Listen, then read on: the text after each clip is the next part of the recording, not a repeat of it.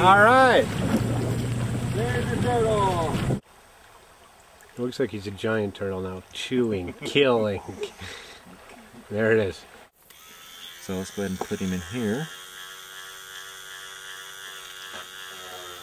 And so we just drill a little hole through there.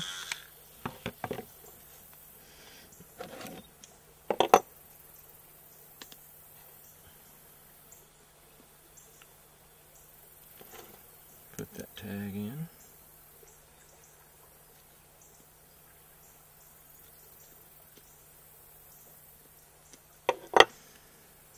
And so his number is 5,000.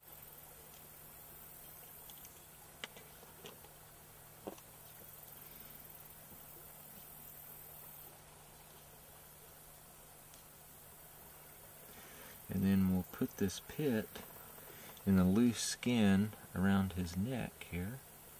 He doesn't like that very much, does he? Get it into that little pocket there. I'll get me a little dab of super glue on my knife there.